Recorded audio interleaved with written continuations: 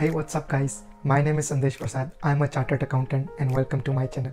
This video is about showing step-by-step process of how to apply a provisional license in the UK.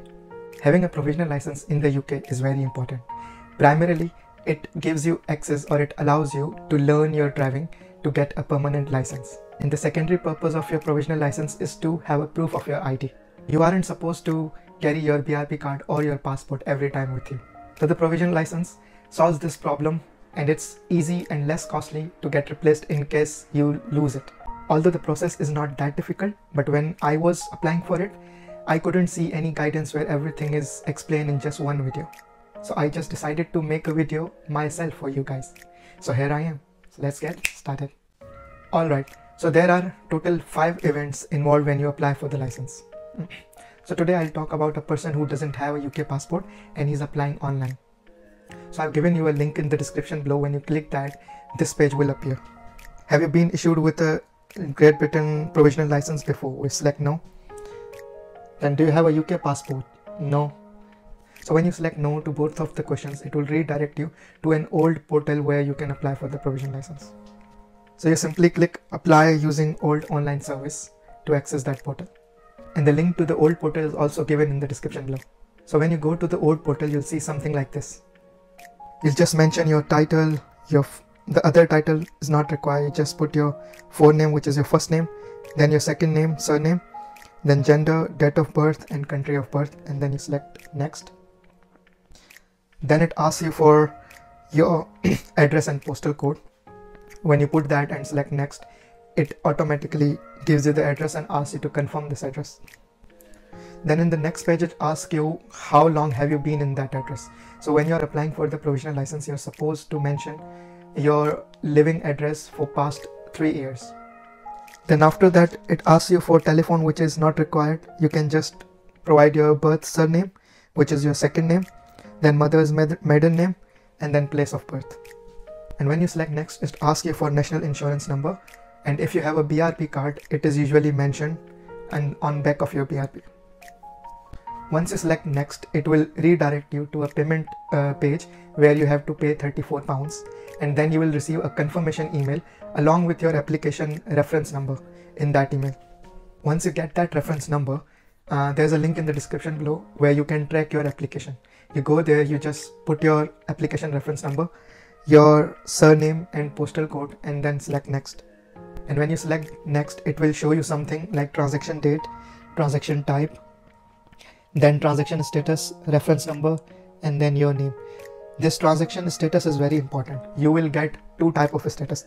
First status is in progress, awaiting application return form, and then second status is transaction completed, no license issued if your license is rejected, or transaction completed, license issued. Then within 2 days, you will receive a physical application form which you have to fill, and along with that you will receive a pre-addressed envelope in which you have to put the application form along with some supporting documents, original documents, and then you have to post it. So let's have a look at this application form. First of all, make sure you read this document full for your understanding and to ensure that you're not missing anything. Now the first section is proof of identity, which contains part A and part B. Part A is for UK passport holders, which is not applicable for expats. So you just simply have to ignore this. Part B is for everyone else. For part B, you have to provide all the original documents which are applicable to you. The applicability criteria is mentioned on back of the form. You can read it, but let me summarize it for you. If you are a BRP holder, you just need to submit BRP card. You cannot simply submit your passport, it won't work. And when you are submitting your BRP card, you don't need to submit your passport along with it.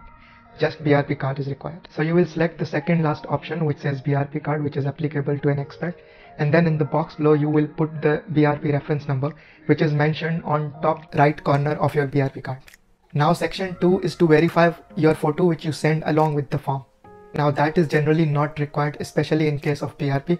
You don't need to fill anything in that section, or you don't need to have any signature or any verification of your photo if you are an expat sending BRP card.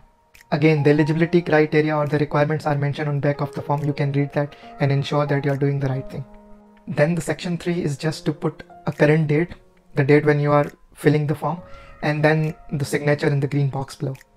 Then you have to paste your picture by peeling off that area and pasting your picture like this. Now once your form is filled and ready to be posted, you bring your form, your original BRP card and pre-addressed envelope to your nearest postal office. You have two options for posting. Either you use free of cost pre-dated envelope which comes along with the form, or you upgrade to a premium service where you have to pay 13 to 14 pounds and you will get a tracking number as well as same day delivery. I chosen the premium version because it's a really pain in the ass to replace your BRP card in case it gets lost. And if you go to the internet, you will find that there are people who have complained about their BRP card being lost during the process. So here is how it looks like. So the delivery guy will stick your BRP card with a paper clip like this and place it. Then you make sure you get the receipt which contains two tracking numbers if you are going for the premium version. The one tracking number will be for sending the documents and the other one will be for receiving the documents. Well done. With that, you have done your part. Now you have to wait for getting your documents back and your issued provisional license. These two things will be coming separately. Within next 7 to 8 days of submitting your application form via post, you will receive your original documents. Make sure you or someone else is present at home when the delivery is due, because the delivery guy will not simply drop it in your mailbox. If you miss the delivery by any chance, the delivery guys will leave a card for you which looks like this. Now you have two options: either reschedule your delivery using the instructions mentioned on the card, or otherwise go to that specified location and collect your original document. If you're collecting your document on your own, make sure you bring some kind of proof of ID.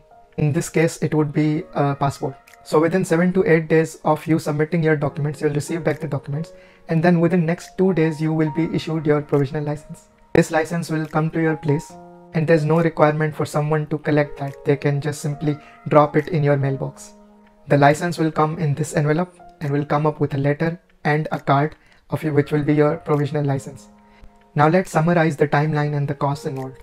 At day 0, you will fill the online application form and make the payment of £34. Within the next 2 days, you will receive the physical application form which you have to fill and insert your BRP card and paste your passport size photo and then post it, and let's say you take 1 day in doing so. On day 4, you will be posting this physical form. At this point, you would have incurred a cost of £4 to £5 for your pictures and an optional cost of 13 to 14 pounds. From then, it will then take 7 to 8 days for you to get back your original documents and then 2 more days to get your provisional license. So that's it guys. I hope you find this video useful. If I was able to provide any value to you, then you can thank me by subscribing to my channel and hitting the like button. And I will see you in the next video. Take care.